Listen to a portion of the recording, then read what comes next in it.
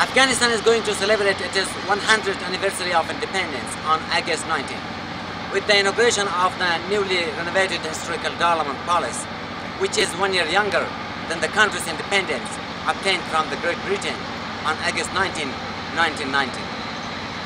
The historical Darul Aman Palace is a symbol of modernism initiated by former King Amanullah Khan in 1920, but has served as symbol of war in the country on the past more than 3 decades of conflict and civil strife.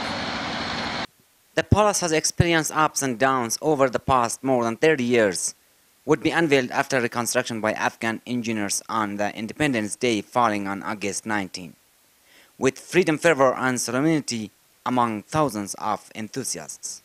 Darul Aman Palace is located about 8 kilometers southwest outside of the center of Kabul, Afghanistan.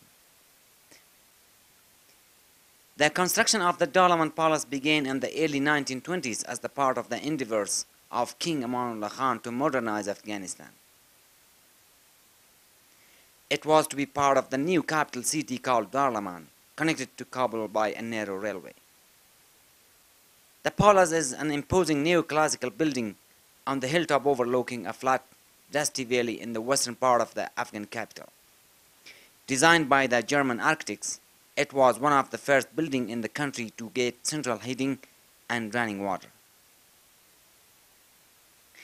It was intended to serve as a parliament building within his new capital, but opposition to the king's reform efforts prevented the building from being put to use. A fire broke out in 1969 which left it severely damaged. Although later restored to House of Defense Ministry, the building was again engulfed in flames in 1978. Only to be reused again throughout the 1980s. Finally, fighting between the Mujahideen forces occupying Kabul in the 1990s left the building in almost total ruins, with large portions of the ceiling collapsed and the interior open to the elements. In early 2016, work began on a $20 million restoration project intended to renovate the palace in time for the centenary of Afghanistan's full independence in 1919. Nearly 600 tons of debris was initially removed from the 150-room building, and by the spring of 2017, workers were taking down plaster and concrete from the inner walls. Over 80 engineers and architects and more than 1,000 laborers were involved in the project, of which 25% are female. And now, the reconstruction of palace has almost fully completed and will be ready to host the celebration of Afghanistan's Independence Day. Okay, in this part I have Mr. Engineer Jawed Hamad, the project manager of the Darul Aman Palace, with me here. Thank you first for joining us. Can you tell us about this project? By the name of Allah, my name is Ahmad Jawed, my last name is Hamad.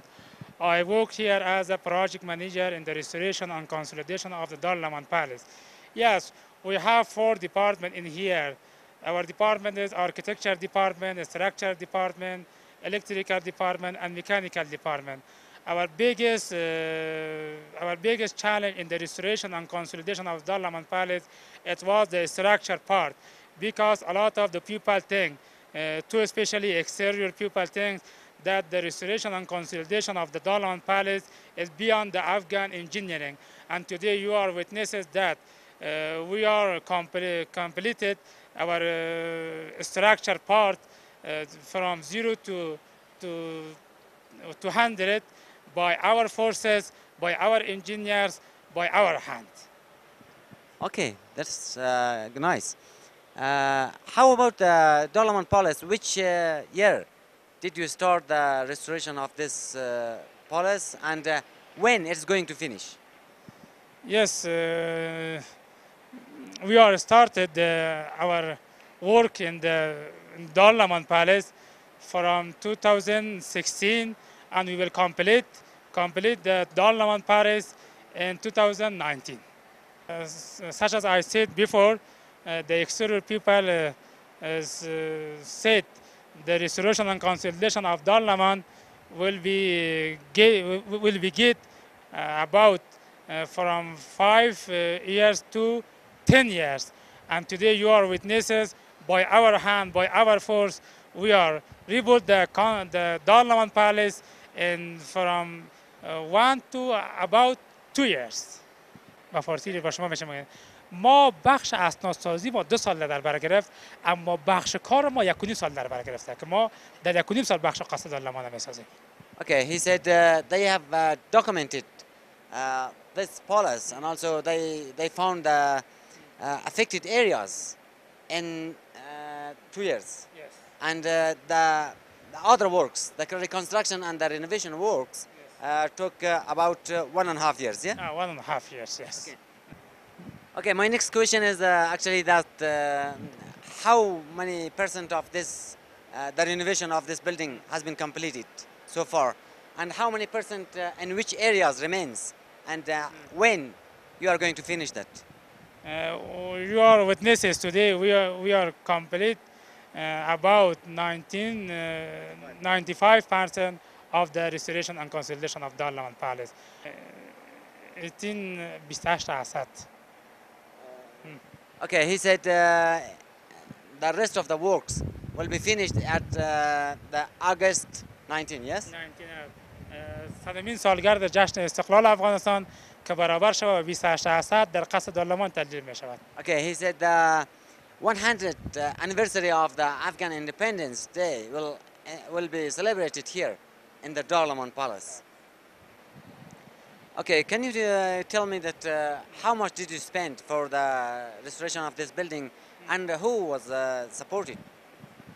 در قسمت مصارف اقتصادی ما در کار بازسازی قصد دارالمان، مصارف اقتصادی ما از طریق دولت است، خارجی ها در یک قسمت نقش ندارند و کار بازسازی قصد دارالمان ان شاء الله که در حدودای 9.5 تا 10 میلیون دلار در بر میگیره که به پای اکمال برسونه. این چیزی است که خارجی ها برآورد کرده بودند، از 100 میلیون دلار شروع شده بود و 24 میلیون دلار توقف کرده بود.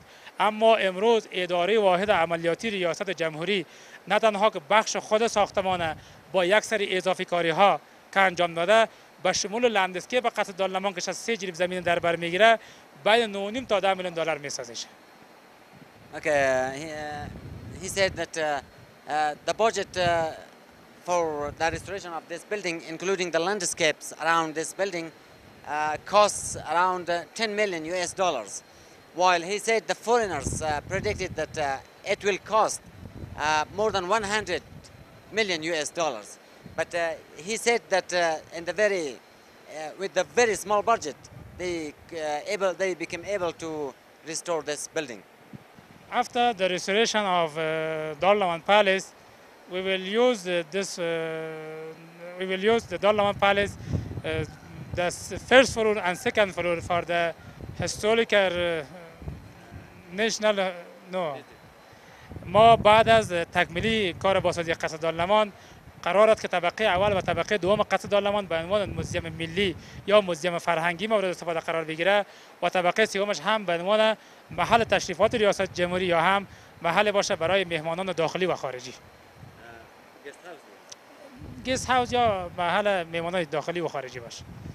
Okay, he said after the restoration complete, they will use the first floor and the second floor for the cultural museum, National Cultural Museum of Afghanistan, and the third floor will be used as Afghan Presidential Palace guest house, or for the very VIP guests of Afghan president. Thank you very much. Thank you for your good information. Appreciate it. Thank you.